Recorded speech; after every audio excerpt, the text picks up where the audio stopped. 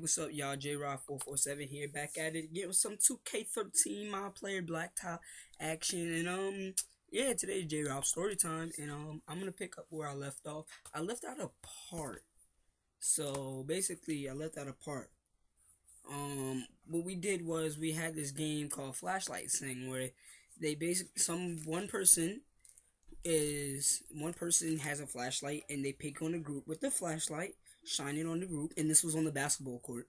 It was like nighttime, so they shine it on that group, and they give a topic, and they have to sing a song about that topic, a real song.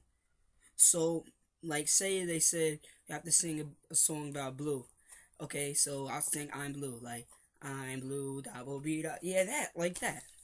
So basically, this kid, we had to set up the group. We had to separate people by our birthday months. Like, the kid was like April birthdays, but the way he said it, he was like April birthdays.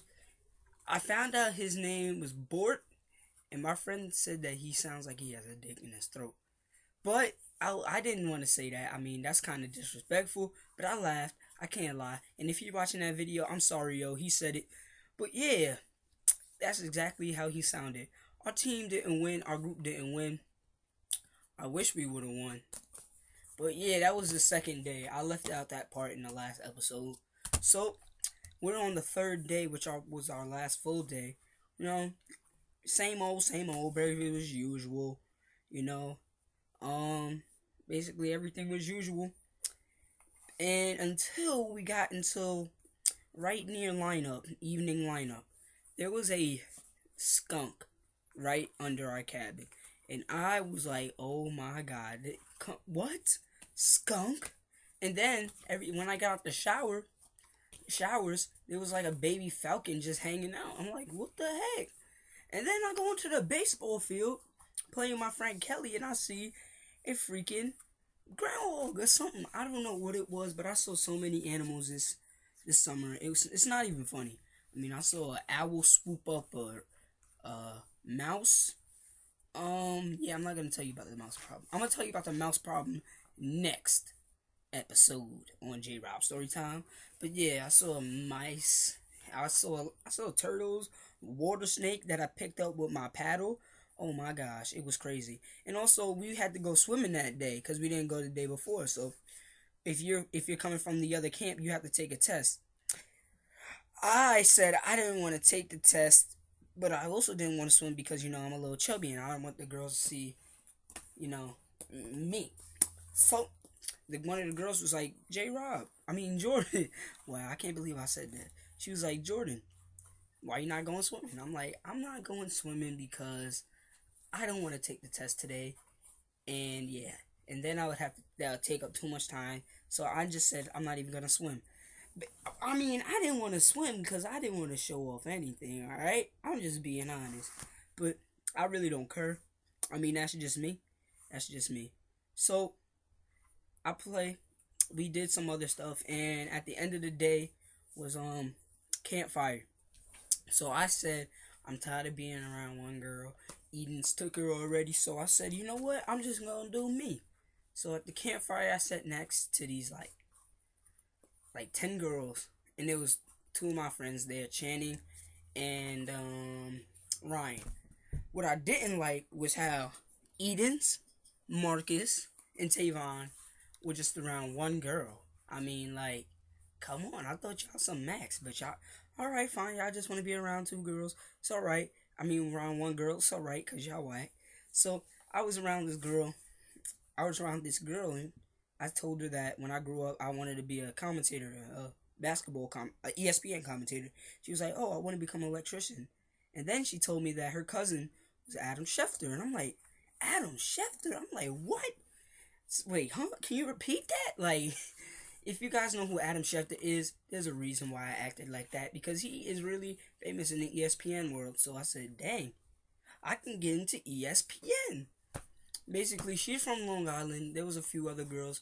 And I told her where I was from, and she was like, oh, we can meet up at the mall. And then my counselor right next to me, he started cracking up. He was like, oh my god. And he right away, he knew. He was like, dang, Jordan's macking. And yeah, I mean, and then we took a picture that I couldn't even find for some reason. You know what's unfortunate? Oh my gosh, I had a freaking disposable camera. Yo, when I wanted to take a picture with all the girls, I had no pictures left. No pictures left. No, I was so tight. So my counselor had to take one with his iPhone. Sent me the email. Couldn't get the freaking, like, I was like, what? Are you kidding me, son? Like, really though? Like, really though? Like, really though? I was really mad. I was really mad because I was gonna post it on Facebook, but I was mad, and we had to put up these wish, um, like at our camp on the last day we do wish candles. We make a wish for anything that we want to change, and at this camp they do wish lanterns. Instead of putting the wish candles on the water, they put the wish lanterns into the sky. So this is a funny thing. The one of the girls was like, "Oh my God, our wish lantern's gonna hit the tree." And I'm like, if there was ever a fire, I'd save all you guys. And they were like, "Oh."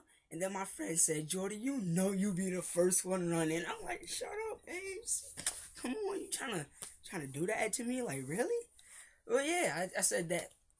I said that. And I got all their Facebooks and Instagrams. Should have got their numbers. I wasn't thinking. I only got one girl number from there.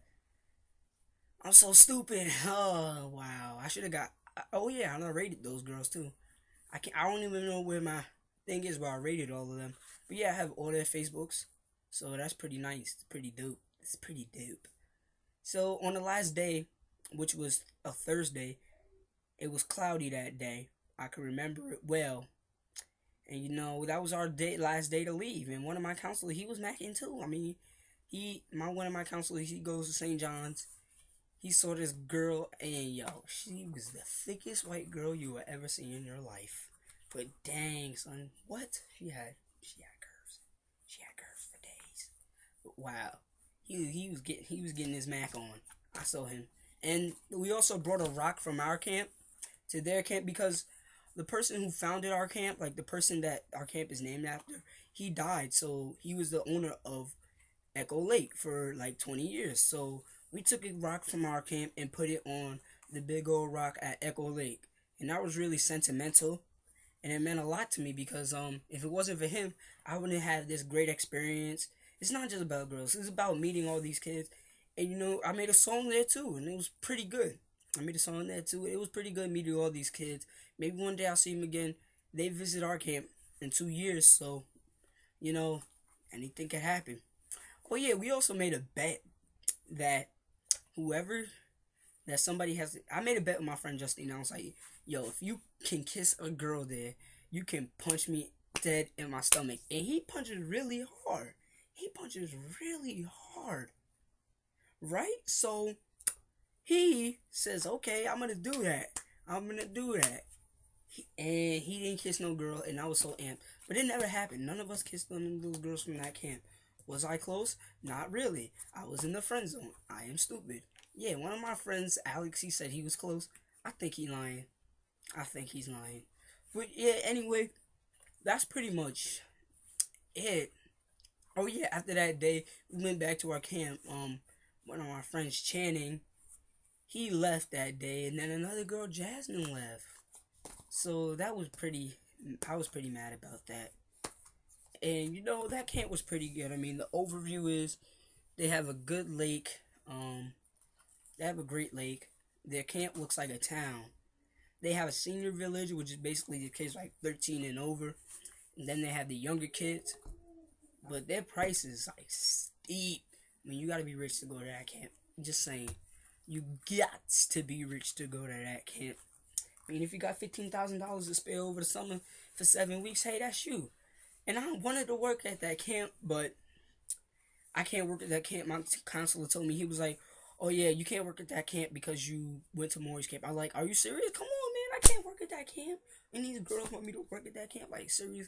We flipped that canteen. Oh, we flipped it upside down. That day. And the girls was like, oh, that was the best canteen they ever had. It probably was for them. And they said that we made their camp fun. I mean, if I was at that camp, every day would have been fun. I mean, I didn't get to do the archery and all the other stuff the kids did, but I still had fun. I mean, playing basketball, making music. I sound so stereotyped. But yeah, so that's basically it for the whole camp experience. And this has been another JROB commentary. And don't forget to like and subscribe. Peace. I said peace.